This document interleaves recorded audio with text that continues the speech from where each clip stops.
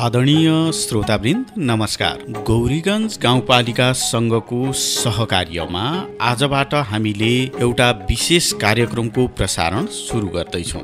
गौरीगञ्ज गाउँपालिकामा विभिन्न जात जाति वर्ग सम्प्रदायका महानुभावहरूको बसोबास छ। झापाको दक्षिण पश्चिम यो गाउँपालिकाको सिमाना भारतसँग जोडिन्छ। हामीले आजबाट प्रसारण गर्न लागेको कार्यक्रमको नाम हो उहिले हाम्रा पालामा। नामले नै धेरै कुरा बोल्छ जस्तो लाग्छ हामीलाई। ज्येष्ठ बुवा आमासँग पहिलेका कुराहरू गर्ने कार्यक्रम हो उहिले हाम्रा पालामा। वास्तवमा अग्रजहरूसँग धेरै अनुभूति हुन्छ, कथा व्यथाहरू हुन्छन्। पहिलेका कुराहरू पछिल्लो पुस्ताले बिर्सँदै गएको अवस्था छ। पहिला कस्तो थियो त, के थियो, कसरी सङ्घर्ष गर्नु पर्थ्यो, ती सबै विषय पछिल्लो पुस्तालाई पनि थाहा होस् भन्ने हेतुले यो कार्यक्रम निर्माण गरिएको हो। तपाईँ देश विदेश विभिन्न भूभागमा रहेर रेडियो सेटमा 89.1 मेगाहर्ज एफ.एम प्लस, अनलाइनमा हाम्रो पात्रो एप्लिकेसन, त्यसै गरी नेपाली पात्रो एप्लिकेसनबाट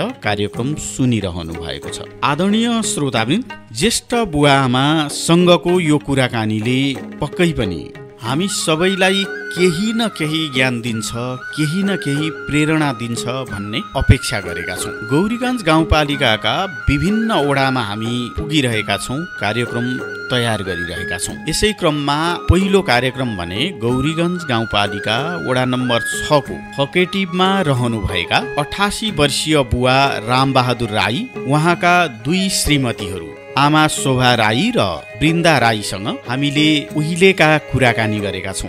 रामबहादुर राई, शोभा राई, वृन्दा राई बुवा आमासँग पहाडमा भोजपुरदेखि लिएर अहिले बसोबास गर्दै रहेको गौरीगञ्ज फकेटिभका थुप्रै अनुभवका कुराहरू छन्। हामीले थोरै कुरा मात्र समेट्न सकेका छौँ। रामबहादुर राईका दुईवटी श्रीमती, पहिलो श्रीमतीबाट सन्तान नभएपछि उहाँले नै आफ्नी भदै मागेर विवाह गराइदिनु भएको हो। उहाँहरू अत्यन्त मिलेर बस्नु भएको छ। गाउँमा खुल्ला ठाउँमा बस्नु भएको छ। आफन्तजनहरूले दमक जाउँ, धरान जाउँ, विभिन्न ठाउँमा जाउँ, बसोबास गरौँ, सुविधा सम्पन्न ठाउँमा भन्दा पनि नमानेर गौरीगञ्ज नै प्यारो लागेर उहाँहरू त्यहाँ बसिरहेको बताउनुहुन्छ।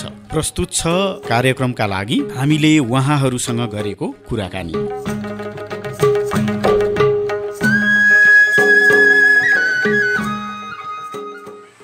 बुवा आमालाई नमस्कार। हाम्रो पनि तपाईँहरूलाई नमस्कार। नानीलाई पनि तपाईँलाई पनि। आनन्दै हुनुहुन्छ?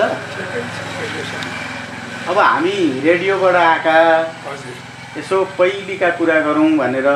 अहिलेका मान्छेहरूले चाहिँ पहिलेका कुरा बिर्सन्छन्, थाहा हुँदैन, बिर्सिने भन्दा पनि बुवाहरूसँग चाहिँ ती अनुभवका पोकाहरू हुन्छन्, पहिलेका जानकारीहरू हुन्छन्। हामीलाई सुन्यो भने चाहिँ ती कुरा अनौठा जस्ता लाग्छन्। ती कुरा चाहिँ जोगाइराख्नुपर्छ।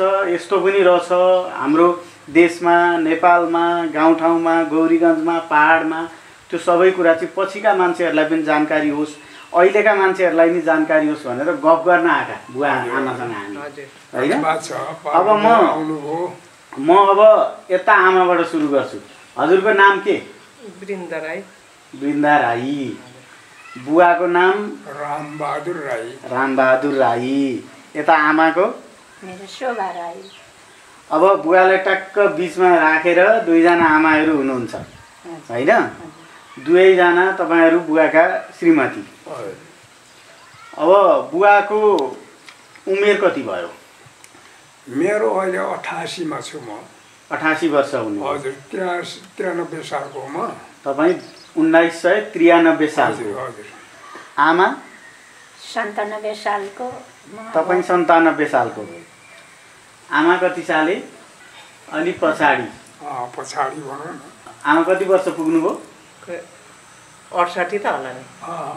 68 पुग्नुभयो, होइन? सोध्नु पर्यो नि कति हो, होइन? जान्नु पर्यो। म पनि अब उहाँहरूको पछि पछि पछाउँदैछु नि। अब जन्म चाहिँ कहाँ भएको बुवाको? मेरो त उसमा भोजपुर। भोजपुर? हजुर। म पहिला जाने मेरो मावाला दिम्पा सानो खोलाको दिपा भन्छ, उत्तरपट्टि छिरामाखु भन्छ। मेरो माउली घरमा जन्मेको अरे म। ए मामला घरमा जस्तै आमा मामला गएको बेला जन्म्या कि मामलामै? होइन, आमा मामालाई जानुभएको बेला मेरो जन्म भएको। ए अर्थात् त्यति बेला भनौँ न अब माया ममता भन्ने छोरीमा धेरै थिएछ हाम्रो हजुरबुवाको। हजुर माउली हजुरबुवाको। उहाँले जाने मेरो छोरी अब नानीको जन्मेले चाहिँ यहीँ ल्याउँछु भनेर लग्नु भएको थियो अरे। अलिक मैले रेखदेख पुर्याउँछु कि छोरीको होइन भनेर। हजुर भनेपछि नानी जन्मिने अवस्था भएपछि चाहिँ बुवाले लानु भएछ होइन? ए अनि अलिक समय त्यहीँ राख्नुभयो होला। कति टाढा घर र मावल?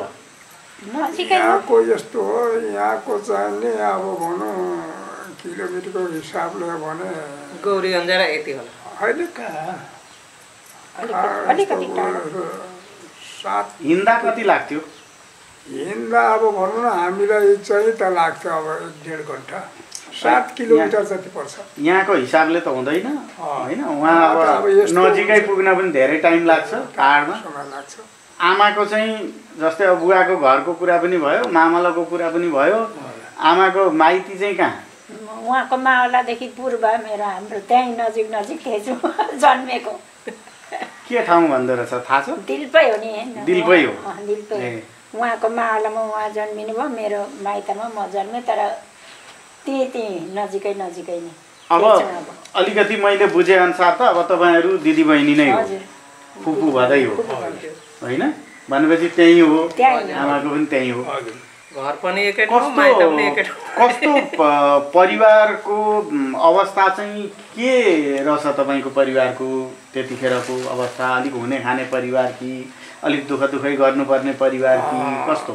त्यति बेलाको अवस्थामा चाहिँ नि हाम्रो अलिकति सुखैको परिवार हो। सुखैको परिवार हजुर। किनभने हाम्रा हजुरबुवा टाठाबाट हुनुहुन्थ्यो। ए हजुर हो कि? हजुर। बरु हाम्रो हजुरबुवा अलिक कच्चा उमेरमा सानो उमेरमा बित्नु भएको छ। ए हजुर हजुर। 45 वर्षको उमेरमा चाहिँ नि हाम्रो हजुरबुवा बित्नु भएको छ। हजुर। त्यहाँदेखि चाहिँ छोराहरू हाम्रो पिताजी चाहिँ लाउरे भए। हजुर। हेर्नुहोस् हो कि? हजुर। सेकेन्ड वर्ल्ड वारमा बर्मामा उनीहरू पर्नु भएको थिएछ। ए बर्मा। हजुर। हजुर। त्यति बेला यस्तोमा जान हाम्रो बुवाको यो खकडे आड भन्छ त्यो पनि भाँचिएको रहेछ। ए हजुर। त्यहाँदेखि पछि चाहिँ नि डिस्चार्ज आउनुभयो। हजुर। र त्यस्तै भनौँ पेन्सन भएर आउनुभयो कि बिचमै आउनु? होइन, उहाँ बिचमै आउनुभयो। आएपछि नसक्ने हुनुभयो घाइते भएर? हजुर, घाइते भएर पेन्सन सेन्सन पनि भएन त्यति बेला। भनौँ न त्यतिकै छोडेर आउनुभयो। अलिअलि त्यो पैसा जोडदाम पनि अलिअलि भयो होला, अवस्था अलिअलि सहयोग भयो? छोटो समय एकदम होइन भनौँ न त्यो पनि भएन त्यति बेला जस्तो लाग्छ मलाई। जग्गा जमिन थियो? हाम्रो जग्गा जमिन छ, अहिले पनि छ हाम्रो पुर्खौली। बेला बेला जानुहुन्छ? जान्छौँ। आमाले भन्दै हुनुहुन्थ्यो भर्खरै पुगेर आएको, तपाईँ पनि जानुभएको थियो? म त यसपालि गएन, म अरू बेला पोहोर परारतिर गएको थिएँ। मेरो भाइहरू गए यसपालि। ए ए ए तपाईँहरू जस्तै कतिजना दाजुभाइ दिदीबहिनी कति हुनुहुन्थ्यो? अब त्यतिखेर त अलिअलि हुने चलन पनि थियो। हाम्रो चाहिँ नि पिताजीको पनि 2 परिवार। 2 परिवार? हजुर हजुर। 2 परिवारमा हामी जेठीपट्टिको हजुर। म रामबहादुर, माइला हरकुमार यही उदेखि रिटायर भएको यही हेल्थ पोस्टदेखि। ए कान्छो अघि नै भनिहालेँ उसमा छ काठमाडौँमा। हजुर। त्यहाँदेखि चाहिँ नि होइन हामीहरू त्यो 3 भाइ। अनि सानो आमापट्टिको जेठा कालिम्पोङमा उतै बिहा गरेर उतै बसिराखेको छ। हिजो अस्ति आएको थियो, छोराहरू सबै आउँछन्, पोहोर पनि आएको थियो, आउँछन् जान्छन्। अनि अर्को नानी कान्छा भन्छौँ त्यो चाहिँ हङकङमा छ। ए दुवै आमाहरूको 3 भाइ छोरा? हजुर त्यतिमै। अनि एउटा हाम्रो बहिनी सानो आमापट्टिको अहिले काठमाडौँमै छन्। काठमाडौँमा हुनुहुन्छ? त्यति 7 जना हुनुहुन्थ्यो? हजुर। तपाईँको आमातिर चाहिँ 3 जना? 3 जना। त्यतिखेर अब 7 जना परिवार, 2 जना श्रीमती होइन अब सबै व्यवस्थापन गर्न पनि सजिलो त हुँदैन थियो होला होइन त्यतिखेर के थियो बुवा जस्तै तपाईँहरू सानो हुँदाखेरि पढ्ने वातावरण थियो पढ्ने वातावरण स्कुल त थिएन होला त्यति थिएन म चाहिँ जाने के भने पाठशाला भन्थ्यो त्यहाँ हाम्रै काकाहरूले खोलेको त्यहाँ म केही पढेँ अलिअलि पढेँ के पढ्नुभयो त्यतिखेर के पढ्नुभयो हामी भनौँ न 1 क्लास 2 क्लास 2 क्लास जति मैले पढेँ 2 क्लास जति त्यतिकै त्यहाँदेखि त्यो पुऱ्याउ भयो हजुर छोडियो भनौँ छोडा पनि त्यहाँ राम्रो थाई रूपले पनि भएन हजुर त्यति बेला जाने के भनेदेखि हाम्रो देवान सिंह राई सुनेको मैले हजुर हो उहाँले नै हामीलाई पढाउनु भएको देवान सिंह राई चाहिँ के भनेदेखि ध्यानबहादुरको छोरो उहाँको त इतिहासमै नामहरू सुनिन्छ अब ऊ चाहिँ के भनेदेखि मेरो कान्छा हजुरबुवा हो ध्यानबहादुर कान्छा हजुरबुवा ए हजुर मेरो हजुरबुवा चाहिँ मनदीप लाल भन्छ ए हजुर भन्थ्यो भनौँ न अब उहाँ त मैले देख्नै पाइनँ हजुर त्यसो हुँदाखेरि चाहिँ नि त्यस उसले गर्दाखेरि हामीहरूको पढाइमा त्यति चाहिने उता थिएन हामीहरू अलिअलि 2 कक्षासम्म पढ्नु होइन 2 कक्षा पढेका मान्छेले निकै कुरा जान्दथे अरे पहिलेका मान्छेहरूले नि पढाइ अलिक राम्रै थियो अरे भन्छ राम्रै थियो अब भनौँ न 5-6 पढेका त शिक्षक नै हुन्थे नि त शिक्षक नै थियो भनौँ न आमाहरूले चाहिँ स्कुल जान पाउनु भएन होला आमाहरूले म त स्कुल जानु भर्खर चित्रले यसो बारेर गाउँको दाइहरूले गरेको थियो जान्छु भन्दा दिएनन् बाख्रा घोडा कानमा झुन्डाएर जा भन्नुभयो बुवाहरूले त्यस्तो थियो त्यति बेलाको चलन त्यतिखेरको होइन अब छोरी पछिसम्म पनि हजुर छोरीलाई चाहिँ पढाउनु हुँदैन भन्ने खालको चलन थियो नि त होइन आमाहरूको बेला त त्यो बेला तपाईँ पनि जानु भएन के को जानु म पनि त बुढाबुढी एकखेप खोलेको थियो कि पढाउ शिक्षा कि के भन्छ त्यो चाहिँ यहीँ आइकन होइन उहाँ नै बुढाबुढीसँग यसो गयो अरे अलिक दिन त्यति नै त्यहाँदेखि त अनि उहाँ बिहा गर्न आइहाल्नु भयो अनि यता आइहाल्यो होइन कल एक त हात दुखो होला छोड्नु भयो होला होइन भनेपछि त्यतिखेर अलिकति थोरै पढ्ने चाहिँ वातावरण मिलेछ केमा पढ्नुहुन्थ्यो केमा लेख्नुहुन्थ्यो के थियो त्यतिखेर त्यति बेला पनि हाम्रो एउटा ऊ भन्थ्यो नि यो पार्टी जस्तो हुन्थ्यो के पो भन्थ्यो त्यो बाटी र खरी होला नि काठको फलेकमा त्यसै ठोके त होला त्यस्तैमा अब लेख्ने गर्थ्यौँ पछि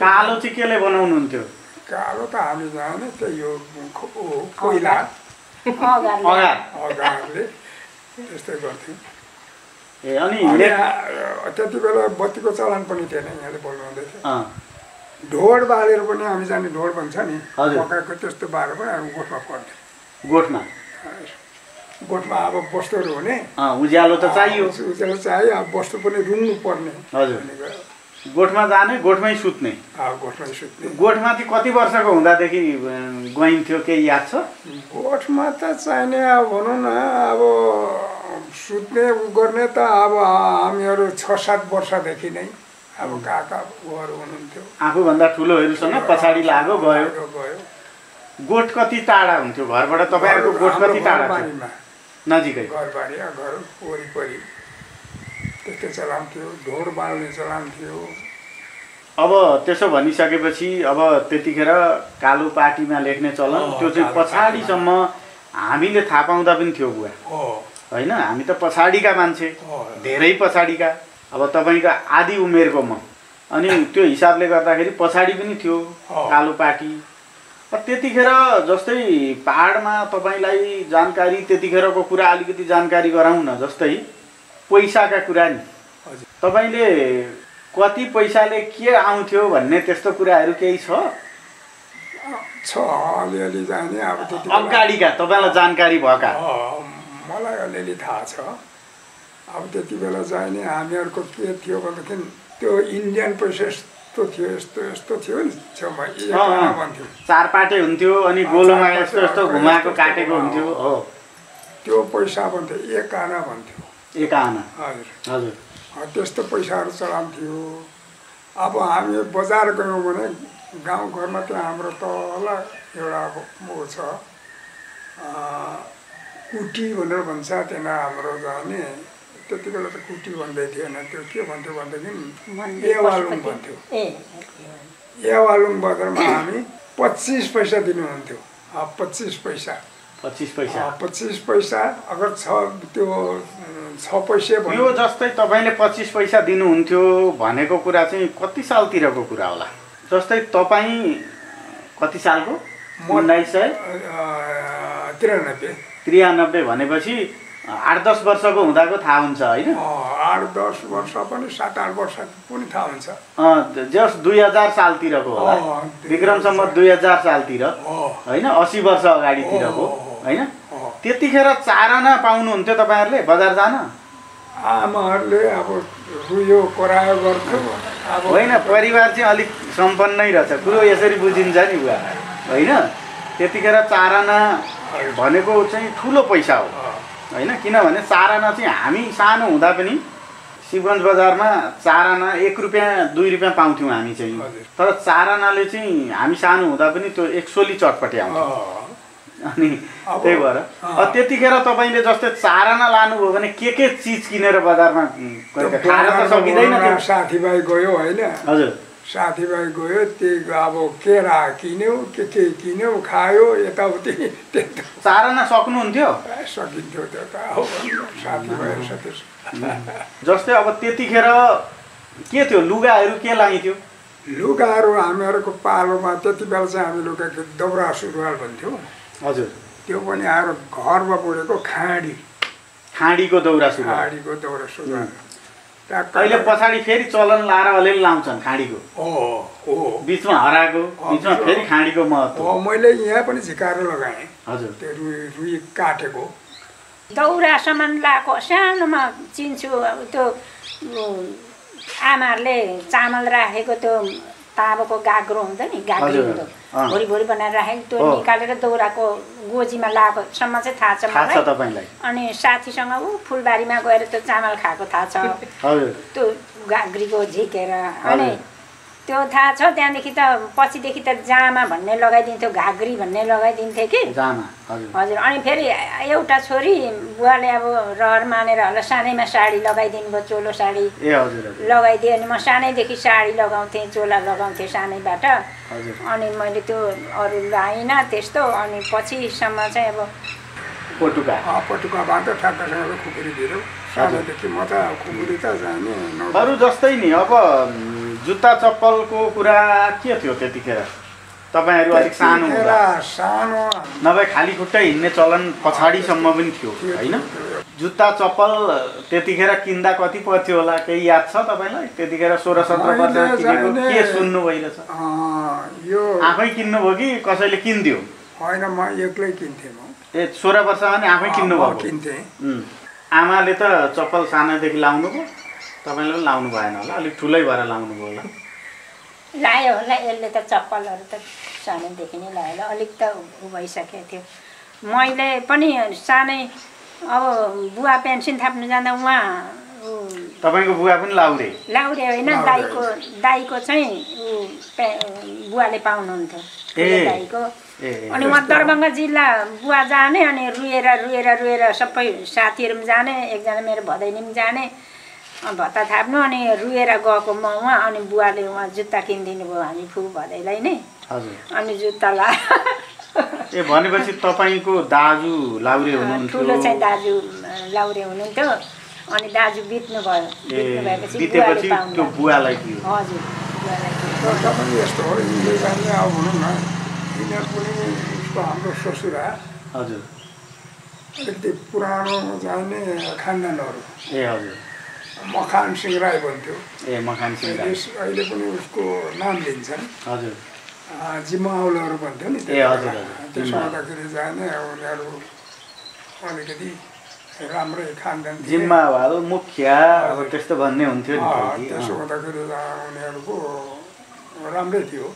जिम्मावाल भन्या चाहिँ बुवा त्यो कस्तो, जस्तै जमिनदारलाई भन्ने कि अथवा के? जिम्मावाल भन्या पद नै हो त्यो एउटा चाहिँ नि पद जस्तै पनि तराईको चाहिँ नि जिम्मेदार भन्नु र पहाडको जिम्माल पनि एउटै हो। ए धनीमानी मान्छेलाई नै भन्दो रहेछ, जग्गा जमिन भएको प्रशस्त। त्यस्तो फेरि त्यसमा के थियो भनेदेखि पहिला सुरु चाहिँ नि आफ्नो अघि मैले भने नि आफ्नो जिम्मा झुक्ता भनेर भने जसको चाहिँ पगारी भन्थ्यो त्यति बेला। हाम्रो पनि अब भनौँ न हामी पनि पगारीवालाहरू हो। हाम्रो पनि त्यति बेला रैती भन्ने चलन थियो। जिम्मा हाम्रो जिम्मा झुक्ताभित्रका भनेर भन्थ्यौँ। जति हाम्रो उसमा जिम्मा झुक्ताभित्रकाहरू चाहिँ तिमीलाई के भन्थ्यो भन्थ्यो हाम्रो आजाले अरू भन्थ्यो क्या रैतीहरू भन्थ्यौँ जिम्माभित्रका।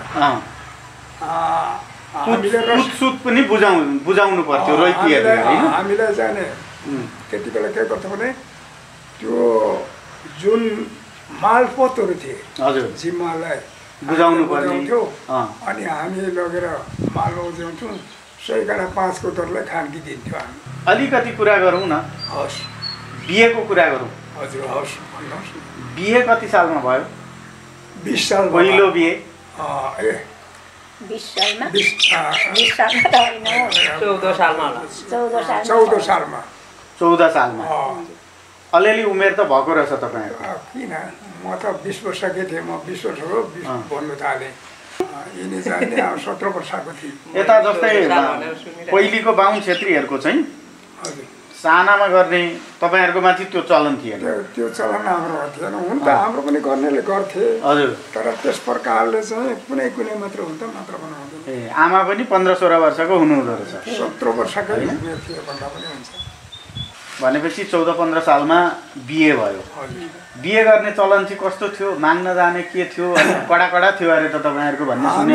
हामीहरूको राज्य त्यो यो पनि यसमा म अलिकति तपाईँलाई म प्रश्न हुन चाहन्छु।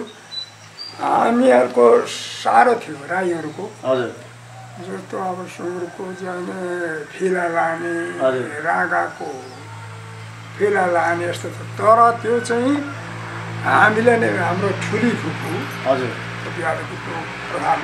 तोडेको भनेपछि अलिकति चेतनशील परिवार थियो। यो चाहिँ ठिक होइन है भन्ने हामीले त्यो तोडिदियौँ। त्यो प्रथा चाहिँ हामी तोडिदियौँ। जस्तो रक्सी ल्याउने रक्सी बोक्थ्यो। पटुवामा रक्सी बोकेर जाने हो। पटुवामा मटिया भन्थ्यो, चिन्डो भन्थ्यो होइन। त्यस्तो ल्याएर चाहिँ गर्ने अनि त्यो सुँगुरको फिला बोक्ने उसको बोक्ने। तर त्यो हामीले नलिने नखाने हो। त्यो पटुवाहरू बोक्ने पनि नगरेको त्यतिखेर एकदम फुल फलाएर ल्याऊ। फुल फलाएर जे ल्याउँछौ ल्याऊ। के छ जस्तै बुवा हजुरबाहरू अलिक शाकाहारी टाइपको हुनुहुन्थ्यो कि क्या? मैले अघि नै भने हजुर, यो घरमा म हुल्दिनँ। यसमा माछा मासु हुलिँदैन, रक्सी सक्सी पनि हुलिँदैन होइन। राईको छोरो तपाईँ होइन, राई परिवारको मान्छेहरूलाई यो अलिकति बुझ्नुपर्ने कुरा पनि हुन्छ। भनेपछि बुवा हजुरबाकै पालादेखि त्यो थियो तपाईँहरूको प्रथा त हाम्रो चाहिँ यो यस्तो किसिमको हाम्रो उता कति भनेदेखि 9-10 पुस्ता नै भयो भन्दा पनि हुन्छ। ए भने जाँड रक्सी नचल्ने काले राई भन्नु भने ऊ त धेरै पछिकोहरू होइन, उहाँ त पछाडिकै हो। पछाडिको अगाडिको तपाईँले जस्तो श्री चन्द्रदासहरूको कुरा गरेँ होइन। हजुर हजुर, उहाँहरूको भनेपछि तपाईँहरूको परिवारमा चाहिँ जाँड रक्सी पनि चल्दैन थियो पहिलेदेखि? चल्दैन। ए गजब रहेछ त। अर्कै खानेलाई हामी रोक्दैनौँ। हाम्रो सन्तानले खाएनौँ, पहिले चलन त्यस्तो भयो, खाएनौँ भन्ने कुरा हो त्यही हो होइन। अनि जस्तै अब त्यतिखेर त लाने चलन थियो। यो ल्याउँदिन भन्नेलाई त छोरी दिन्नौ भने होला नि त। हाम्रो त्यस्तै खालको हुनुहुन्थ्यो हाम्रो ससुरा पनि। मेरो मावलहरूले मागिदिएको यिनले। ए हजुर हजुर, मेरो मामाहरूको घर त्यो नजिकै पर्थ्यो। नभए मैले अघि अलिक कडै तरिका हुन्थ्यो अरे भन्ने चाहिँ मैले सुनेको के भने त्यो त अनिवार्य लानुपर्ने, पछिसम्म पनि कटुवा लानुपर्ने, त्यो बोकेर जानुपर्ने चलन त थियो। त्यो एकदम सही कुरा गर्नुभयो। तर हामीले जुन जाने त्यो निकालेपछि त्यस्तो प्रथा नै हरायो। त्यो हाम्रो सन्तान र धेरै जस्तो भनौँ न हाम्रो ससुराले पनि त्यो ल्याउनु पर्दैन, बोक्नु पर्दैन। अर्थात् उहाँहरूको भनाइ खुवाउनु पर्छ हाम्रो घरबाट हामी खुवाइदिन्छौँ हजुर होइन त्यो बोकेर जाने बोकेर ल्याउने लाने यो काम चाहिँ हामी गर्दैनौँ यो एक प्रकार त्यो सिनु बोक्नु पनि हुँदैन हजुर खुवाउनु मन छ भने आफ्नो घरमा आफूले गएर आफ्नो दाजुभाइले लुखाऊ जति स्वस्थ चिज खानु पर्यो राम्रो खानु पर्यो ताजा खानु पर्यो भन्ने किसिमको कुरा तपाईँहरूको परिवारमा रहेछ अब तपाईँहरूको परिवारमा नखाने खानेको पनि सम्मानै गर्ने हो होइन त्यस्तो तरिकाले हामीले धेरैजनाको हामीले विवाह गर्यौँ अनि जस्तै नि अब बिहे गर्न जाँदाखेरि चाहिँ कसरी जानुभएको थियो के थियो माग्ने कुरा कसरी भयो माग्ने कुरा भयो त्यसपछि बिहेमा जाँदा के लाने चलन थियो कस्तो थियो त बिहे चाहिँ कसरी गर्नुभयो बिहा माग्ने त अब मेरो मामालीहरूले मागिदिनु भएको हो होइन माग्ने चाहिँ अब भनौँ न हाम्रो घरबाट त लगेन मामाहरूले लानुभयो होला हजुर माग्न जाँदा माग्नु जाँदाखेरि हाम्रो भान्जाको चाहिने भनेर केही लिएर त जानुभयो होला चलनको त लिएर जानुभयो हजुर तर हाम्रो घरबाट गएन त्यतिखेर तपाईँको बिहेमा कति खर्च लाग्यो होला खर्च चाहिँ अलिकति चाहिने केही कुरा भयो होला नि पछाडि पनि घरमा हुन्थ्यो नि त्यस्ता खर्च त अब लाग्यो भनौँ न त्यति बेला 200-400 1000 रुपियाँ जस्तो गहना पात पनि दिन्थ्यो होला होइन लुगा फाटा यस्तो भन्ने कुरा तर हाम्रो बिहामा चाहिँ नि त्यो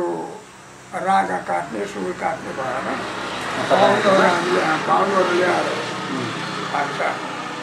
भात पकाउने गरौँ हाम्रो त्यहाँ दिलपामा बाहुनहरू अब गाउँघरमा त सबै मिलेरै बस्ने त हो होइन अनि भान्सा बाहुनहरूले बनाउन लगायो घिउ चाहिँ अब भनौँ न घिउ तरकारी दाल अनि बाहुनले नै भान्सा दिनुभयो राईहरूलाई पनि बाहुनले नै दिनुभयो त्यसरी भयो अलिकति बेग्लै रहेछ तपाईँहरूको परिवारको चलन चाहिँ अलिक बेग्लै रहेछ टिन त्यो ठुलो टिन 40 रुपियाँ टिन पाउँथ्यो घि हजुर त्यसरी हाम्रो बिहामा शाकाहारी भोजन त्यतिखेर तपाईँको बिहेमा उतातिर पनि शाकाहारी नै उतातिर त उतै थियो चलो जन्तीहरू चाहिँ खाएनन् होइन जन्ती पनि दिए जन्ती पनि खाने पनि हुनुहुन्थ्यो होला नि त होइन नखानेले खानु भएन खानेले खानुभयो चलन अनुसारको होइन अनि जस्तै अब यो दुईटी आमा हुनुहुन्छ होइन यो कुरा पनि अलिकति गरौँ दुईटी आमा ल्याउनु पर्ने परिस्थिति बिहे गर्नुपर्ने हुन त पहिले दुईटी तिनटी आमाहरू पनि हुनुहुन्थ्यो गर्नुहुन्थ्यो त्यो खालको चलन थियो के छ कसरी भयो यो चाहिँ नि कुनै आमा र बुवाको बिचमा कुनै झगडा भएर गरेको पनि होइन तर आफ्नो लन्दाना पानीमा भन्छ हजुर त्यस्तै अब बुवा त्यति बेला अब लाउरे पनि हुनुहुन्थ्यो अनि यसो पिउने पनि गर्नुहुन्थ्यो होला अनि त्यसो भएकोले त्यही उसमा झकझाकमा बुवाको कुरा भयो बुवाले कसरी गर्नुभयो अब त्यो बुवाले जान्ने कुरा भयो होइन जस्तै तपाईँका दुईजना आमाहरू हुनुहुन्छ श्रीमती तपाईँका दुईजना हुनुहुन्छ नि यो चाहिँ कसरी यसो भयो यस्तो अघि पनि मैले अलिकति यहाँलाई मैले भनेको थिएँ मेरो मुख्य कुरा ठुलो जानबाट मेरो अब भनौँ न त्यस्तै अब मानिसलाई एउटा आफ्नो सोच भन्ने कुरा हरेक हुन्छ यताबाट अब जाइजानु भएन होइन नभएपछि उसैले मागिदियो ए आमाले आफ्नै भदै मागिदिनु दिएको र मेरो जेठुले ठुलो उसको दाजु ल भदैनीलाई लानु भनेर जाने त्यहाँदेखि उहाँहरू पनि फेरि यस्तो दुई आमाकै छोराहरू उसको बुवा चाहिँ आमापट्टिको उसको भनौँ सानो आमापट्टिको त्यस्तोहरू यिनीहरू तर पनि उनीहरूमा जाने एक आपसमा राम्रै उनीहरू त्यतिखेर पनि बिहे चाहिँ फेरि जन्ती लगेरै गरियो जन्ती लगेर यसो त्यो त हामी यहाँ आइकन उहाँ तराई झरिकन अब अलिकति पाहाडको चाहिँ थोरै कुरा गरौँ अनि तराई झरौँ ल तपाईँले मैले सुने अनुसार अलिअलि राजनीति पनि गर्नुभयो अरे त्यतिखेर माथि भोजपुरमै कस्तो राजनीति गर्नुभयो के गर्नुभयो? मैले त्यति बेला के भनेदेखि मेरो पञ्चायती व्यवस्था भन्ने थियो। हजुर हैन पञ्चायती थियो। पञ्चायती व्यवस्था भन्ने थियो। अब त्यहाँ अलिकति जाने अब मेरो बाबु मेरो हजुरबुवा सानो हजुरबुवा मेरो काका दिवान सिंह हजुर यिनीहरू राजनीतिज्ञ थिए। दिवान सिंह राई अलिकति राजनीतिक पृष्ठभूमि काङ्ग्रेसमा पनि अब लागेको मान्छे हो। हजुर अनि त्यति बेला चाहिँ म के भनेदेखि चाहिँ एउटा आफ्नो आफ्नो किसिमको जाने राजनीतिभित्र थियो। हजुर हुँदाखेरि त्यहाँदेखि जाने म पनि अब कङ्ग्रेस समर्थन चाहिँ थिएँ। पहिला त म गोर्खा परिषद भन्थ्यो होइन त्यतै थिएँ। हजुर त्यहाँदेखि पछि जाने भक्ति त्यतातिर लाग्यो। त्यसतर्फबाट जाने चुनाव हुँदो लड्नु थालियो। हजुर जाने पनि नजाने पनि यसो लहर दहर बने। के बन्नुभयो तपाईँ? प्रधान पञ्च बन्नुभयो? प्रधानमन्त्री। कति एक कार्यकाल?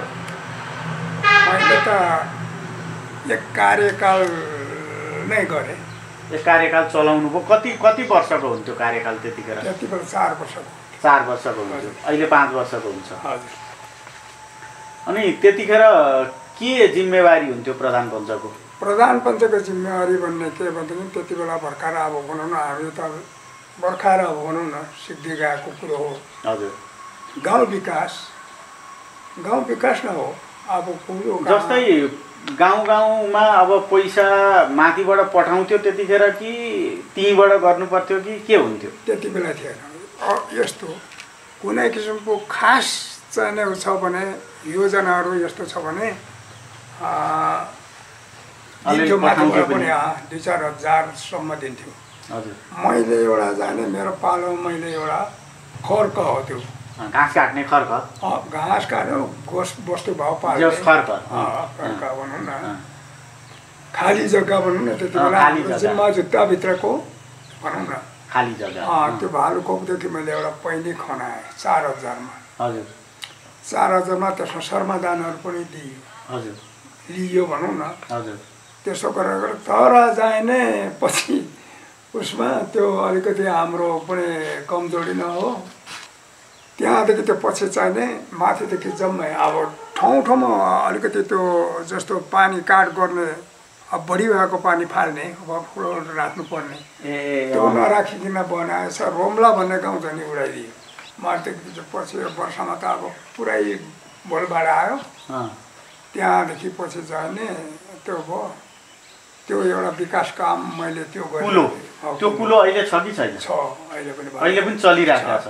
माथिदेखि चलेको छ नि त्यो उदेखि रोम्लादेखि यता चलेको छ। त्यो कुलोले भनौँ त्यतिखेर भनेपछि त्यो पछि सुरक्षित गरियो। त्यो घटना भएपछि पतिर जाने बढी पानी अब म त यता आएको गएँ पछि तर त्यहाँ जाने। जस्तै अब तल चाहिँ कहिले झर्नुभयो तपाईँ? यहाँ तराईमा चाहिँ? यहाँ त म जाने 24 सालमा। 24 सालमा 2024 सालमा माघको 4 गते यहाँ म आएँ। माघको 4 गते तपाईँ जस्तै यहीँ आउनुभयो सिधै? सिधा म यहाँ आएँ। जस्तै गौरीगञ्ज त्यतिखेरको खजुरगाछी होइन? खजुरगाछी गाउँ पञ्चायत भन्थ्यो होला त्यतिखेर होइन? यो खजुरगाछी गाउँ पञ्चायतमा तपाईँ आइची कसरी पुग्नुभयो? यो यस्तो हो। खास यहाँ आउनुपर्ने कुरा चाहिँ के भनेदेखि मेरो फुपाजु यहाँ जग्गा लिनुभएको छ। यो जग्गा उहाँले लिनुभएको जग्गाहरू पहिले नै लिनुभएको थियो? धेरै पहिला 400 बिघा कसरी लिनुभएको छ पहिला। 400 बिघा? हजुर। त्यतिखेर कति पैसा लगाएको थियो? कति जग्गा किन्नुभएको तपाईँ? उसले 3200मा मैले 4 बिघा 800 को दर लिएको थियो। 800 रुपियाँ बिघा? हजुर। अहिले कसरी पर्छ यहाँ जग्गा? यो जग्गाहरू कट्ठाको जाने 6-7 लाख जति। हजुर। भनेपछि 1 करोड रुपियाँ बिघा पर्छ भनौँ न। हजुर है? हजुर। कस्तो अवस्था थियो यहाँ? बाटोघाटो कस्तो थियो? के थियो? यहाँ आउने बाटो थियो कि थिएन? बाटो भन्ने चाहिँ घोरेटो बाटो भनेर भन्थ्यो। हजुर। त्यति बेला यहाँ खास बाटो थिएन। यो बाटो त यता कोबार जाने यसो एउटा घोरेटो जस्तो थियो बाटोको निशानी नथ्यो घोरेटो भनेको घोडा हिँड्ने बाटो त्यसो घोडाहरू हिँड्ने मालजाल भन्थे वस्तुभाउ हिँड्ने हजुर त्यस्तो थियो गोरु गाडाहरू हिँड्नुहुन्थ्यो त्यतिखेर गोरु गाडाहरू चाहिँ हिँड्नुहुन्थ्यो त्यस्तो अवस्था थियो यहाँको अब त्यहाँदेखि मैले पछि यहाँ आएर बसिसकेपछि त्यो मुद्दा मामला पनि जाने अलिकति हुँदै गयो किनारा लाग्दै गयो लागेपछि त्यहाँदेखि जाने मैले यहाँ के भने अलिकति यो हाम्रो 8 नम्बर वार्ड छ उत्तर क्षेत्र चाहिँ उत्तर बेल्ट भनौँ न यतातिरको चाहिँ अलिकति केही विकास गर्नु भन्ने मलाई अब लाग्दै आयो उहाँ पनि प्रधान पञ्च हुनुभएको मान्छे केही गरौँ गरौँ भन्ने हुटुटी त हुन्थ्यो हजुर अनि पहिला सुरु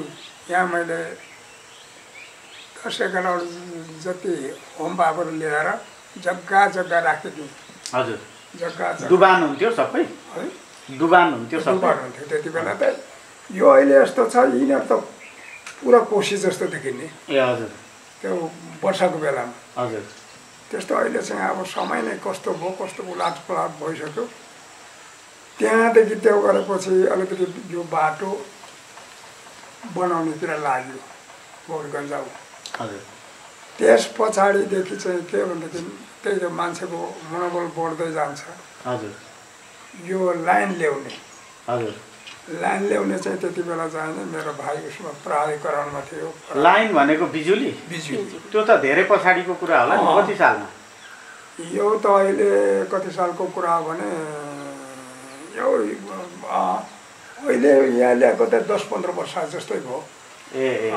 एक उमासतिर थियो एउटा उसबाट हामीले एउटा कालो तारबाट ल्याएर बाल्यौँ पहिले यहाँ 5-7 घरले अनि त्यो भएपछि अब भनौँ न यो यो यो बिजुली ल्याउनेतर्फ पुग्यो अनि यिनीहरू तानियो जस यहाँको बाटोघाटो बिजुली यस्तो व्यवस्था गर्न केही तपाईँले खट्नु भएको छ लाग्नु भएको छ अब मेरो भाइ अनि मलाई यहाँ धेरै साथीभाइले पनि भने यस्तो जग्गामा के बस्नुहुन्छ आउनुहोस् मेरो साढु भाइ एउटा हुनुहुन्थ्यो उसमा दमकमा हजुर मैले अब भने म चाहिँ मान्छे ढाल्नु जान्दिनँ हजुर मसँग पैसा अब त्यहाँ चाहिँ गएर म बस्ने मेरो पावर पनि छैन फेरि मेरो एउटा के भने मैले जहाँ लगानी मेरो छ मैले मेरो योगदानहरू छन् त्यो छोड्नु मलाई मन लाग्दैन यो ठाउँ छोड्न तपाईँलाई मन लाग्दैन जसले जे भने पनि सक्न त त्यतिखेर अलि सजिलो समय थियो कता कता बेचबिखन के गरेर भने सकिन्थ्यो होला एउटा घर बनाइन्थ्यो त्यही त हो त्यहाँ तर अब यहाँ त छ नि त तपाईँको अहिले होइन हजुर त्यसो गर्दाखेरि चाहिँ नि त्यहाँदेखि त्यस्तै गर्दै आएपछि अब अघि पनि मैले भने जस्तो यो पोलहरू ल्याएँ मैले यहाँ हजुर 16 पोल भएकोमा 27 पोलहरू मैले तानिदिएँ हेर्नुहोस् अलिकति विकास निर्माणका कुराहरूमा लागि पर्नुभयो आफ्नो ठाउँ विकास पनि भयो गाउँलेहरूको पनि विकास भयो सबैलाई सहयोग पनि भयो जग्गा किन्नुभयो जग्गा किनेपछि त खेतीपाती पनि गर्नुभयो होला खेतीपाती त्यतिखेर त जोत्ने त हो नि जोत्ने होइन तपाईँले आफूले जोतेको अनुभव छ नि कि जोतिएन आफूले त्यति साह्रो चाहिँ जोतिएन कहिले कहिले अब यसो अप्ठ्यारो परेका बेला जोत्यो नभए चाहिँ जोत्ने मान्छे चाहिँ मैले राखेकै थिएँ हजुर कति जति जग्गा खेती गरेको अनुभव छ तपाईँसँग मैले गरेको खेती त कति भन्दाखेरि जाने मेरो मात्र नभइकन मेरो परिवारको समेत 12 बिघासम्म खेती गर्नुभयो 2 हल म जाने हात्ती जस्तो रागरमा पाल्थेँ हजुर त्यति बेला मेरो यहाँ भैँसीहरू थियो रागाहरू थियो मेरो गोठ अहिले पनि पाल्नु भएको रहेछ के पाल्नु भइरहेछ अहिले त एउटा गाई पाल्नु भइरहेछ खेती गर्दाखेरि त्यतिखेर हली राख्ने भन्ने कुरा थियो होइन म भन्दै थिएँ हली राख्ने थियो 50 रुपियाँ दियो भने हली पाइहाल्ने म यहाँ जाने अहिले यो गफ गरेको होइन तपाईँकोमा बस्छु भन्दै आउँदै थिएँ हलीहरू बस्न पाऊँ यहाँ बस्छु तपाईँकोमा बस्छु भनेर भन्थे 50 रुपियाँ महिनाको हजुर हजुर अनि जाने बस्थे खान पनि दिने चलन थियो नि त, खाने बस्ने अनि सबै अब दिएर 50 रुपियाँ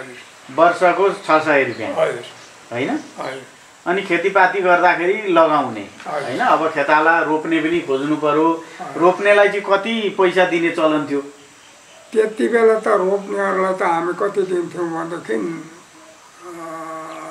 2 रुपियाँ 2 रुपियाँ भयो 1 रुपियाँ पनि रोपायो नि पहिला 2 रुपियाँ चाहिँ दिएको थाहा पाउँदैछु कि चम्लागाई माइलाले बढाएको नि 3 रुपियाँ पुर्याइदिनु भयो त्यस्तो अनि त्यस्तै बढ्दै बढ्दै गयो।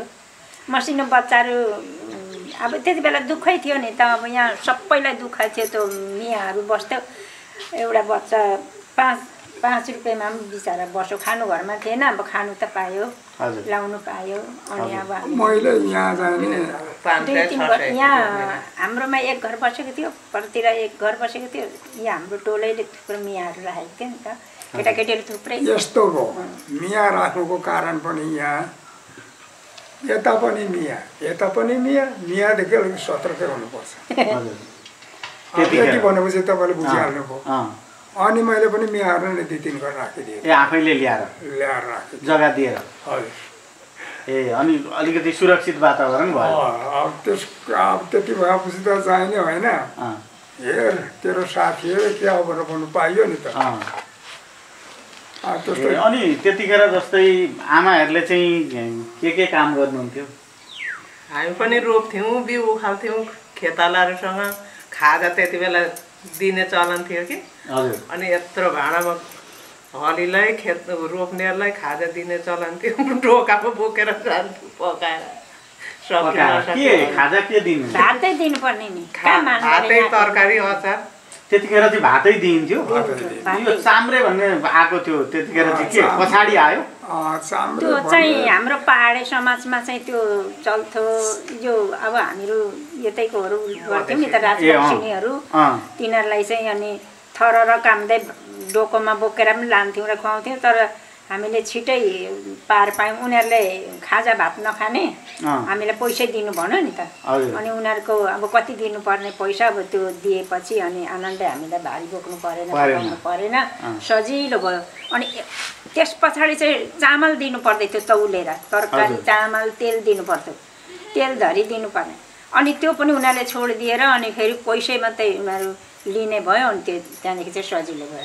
अहिले त खाजा दिन्थ्यौँ अगाइन्जेल, अनि 1 पहर, अनि बिहान खाजा दिन्थ्यौँ, अनि भर दिनको चामल 1 किलो। अहिले अब पैसा मात्रै सजिलो छ। अब त्यतिखेरको अलिकति गौरीगञ्जको आसपासको अलिकति कुरा गरौँ न। गौरीगञ्ज त अलिकति पहिलेको पुरानो बजार भन्छन् होइन? तपाईँले थाहा पाउँदा बजार के थियो, व्यापार के हुन्थ्यो? यस्तो गौरीगञ्ज पुरानो बजार हो, गौरदास भन्दा पनि गौरीगञ्ज पहिलाको बजार हो। यहाँनिर हाम्रो जाने पहिला उहरू पनि थिए, देउनीहरू भन्थ्यो, खाने खानेहरू, जिम्मालहरू, यिनीहरू जाने सबै मधेसी थिए। अहिले मात्रै अलिकति यिनीहरूले केही न केही चेतना बढ्दै गयो होइन। अनि मिक्स सोसाइटी भएपछि अलिकति विकासका कुराहरू पनि हुँदै गयो भन्ने कुरा हो होइन? त्यो समयमा चेतनाका कुरा सबैतिर त्यस्तै नै थियो होइन? पहाडी समुदायमा पनि कति अप्ठ्यारा कुराहरू थिए चेतनाका होइन? अब चेतना चाहिँ यो त समयअनुसार बढ्दै जाने रहेछ, शिक्षा दीक्षा सबै कुरा हुने रहेछ। जस्तो अब अहिले चाहिँ अब 3 जना बुवा आमा हुनुहुन्छ, साफसफाइ गर्नु पर्यो, लुगा धुनु यताउता पर्छ, गर्दै हुनुहुन्छ। स्वास्थ्यमा के छ अब अहिले चाहिँ? स्वास्थ्यमा जस्तै आमाको स्वास्थ्य, बुवाको के छ समस्या, के छ आमा? मेरो त त्यति समस्या छैन, उहाँहरूको 2 जना चाहिँ समस्या। प्रेसर छ बुवालाई पनि, सानोलाई पनि प्रेसर, अनि त्यो के भन्छ थाइरोइड, अनि केही समस्या छैन। अनि जस्तै अब बुवाको यसो हेर्नु दाँत सबै छ होइन? आमाको एउटा खुसिएको छ होइन? के छ रहेछन् दाँतहरू, के छ?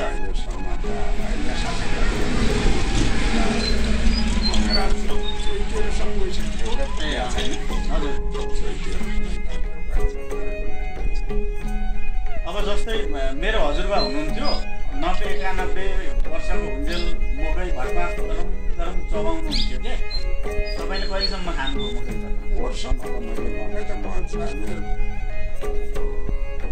आधा किलो खानुहुन्थ्यो आधा किलो चाहिँ बढाउनु भयो त्यति खानु आधा किलो अलिअलि थप्नु ठिकै हो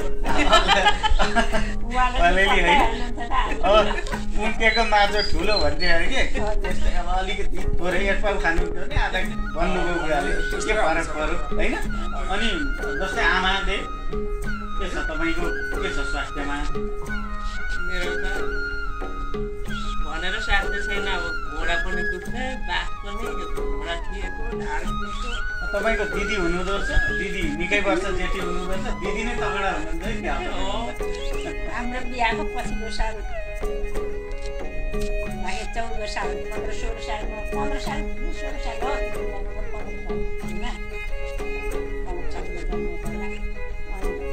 त्यस्तै रहेछ आफ्नो स्वास्थ्य भन्ने कुरा चाहिँ अब थुन नै बस्दैन तपाईँलाई चाहिँ त्यस्तो सुगर प्रेसर केही पनि छैन मेरो खाना ओर्न केही बार्न केही पर्दैन मैले जे पनि खान्छु चाहिँ अजीब हो जीव यस्तो छ साफ चाहिँ हस्पिटल गएकै गर्नुपर्छ अब फेरि भोलि पनि जानुपर्छ हस्पिटल अब कहाँ जानुहुन्छ अहिले त गौरीगञ्जमै बिमाको पनि कार्यक्रम छ भन्छन् अलिक सुविधा छ कार्यक्रम छ त्यहाँ चाहिँ बिमाको लिएर डक्टर राम्रो आउँदैन रेफर चाहिँ दम त्यहाँ नहुने चाहिँ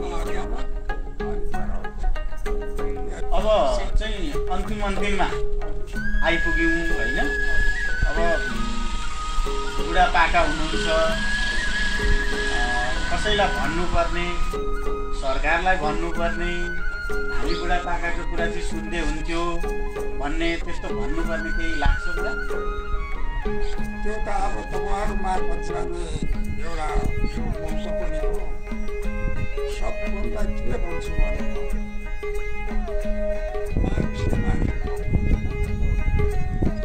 भ्रष्टाचार यहाँ बिचमा भ्रष्टाचार गर्ने मान्छे देखिरहेको छु हेरिरहेको छु तर यो जे जाने एउटा शपथ लिनुपर्छ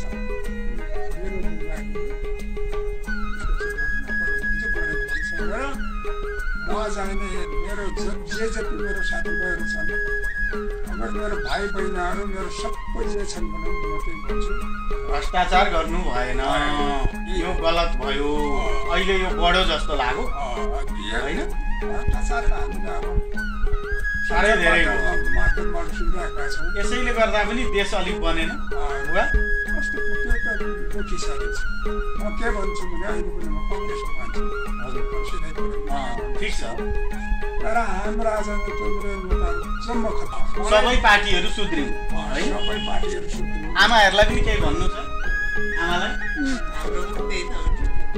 राम्रो होस् देशमा विकास होस् होइन त्यही हो होइन कार्यक्रम उहिले हाम्रा पालामाको यो पहिलो अङ्कमा हामीले गौरीगञ्ज 6 फकेटिभ निवासी बुवा रामबहादुर राई त्यसै गरी आमाहरू शोभा राई तथा वृन्दा राईसँगको कुराकानी प्रस्तुत गर्यौं। तपाईहरूलाई बुवा आमाका कुरा कस्तो लाग्यो? प्रतिक्रियाका लागि हाम्रो स्टुडियोको टेलिफोन नम्बर 023-86-055 सदैव खुल्ला छ। कार्यक्रमलाई हामीले सामाजिक सञ्जालबाट पनि प्रसारणको व्यवस्था मिलाएका छौं। त्यहाँबाट पनि आफ्नो प्रतिक्रिया जनाउन सक्नुहुन्छ भने हाम्रो पात्रो तथा नेपाली पात्रो एप्लिकेसनबाट सुनेर त्यही पनि आफ्नो प्रतिक्रिया जनाउन सक्नुहुन्छ। प्रविधि संयोजन गर्नुहुने प्राविधिक मित्रहरू मन्जु डाङ्गी, सकेन्द्र ताजपुरिया, भूमिका भट्टराई त्यसै गरी डेनिस भट्टराईलाई धन्यवाद दिँदै हाम्रो कार्यक्रम सुनेर साथ दिनुहुने तपाईप्रति आभार प्रकट गर्दै अर्को कार्यक्रममा बुवा आमाका पहिलेका कुराहरू, अनुभवहरू, अनुभूतिहरूका साथमा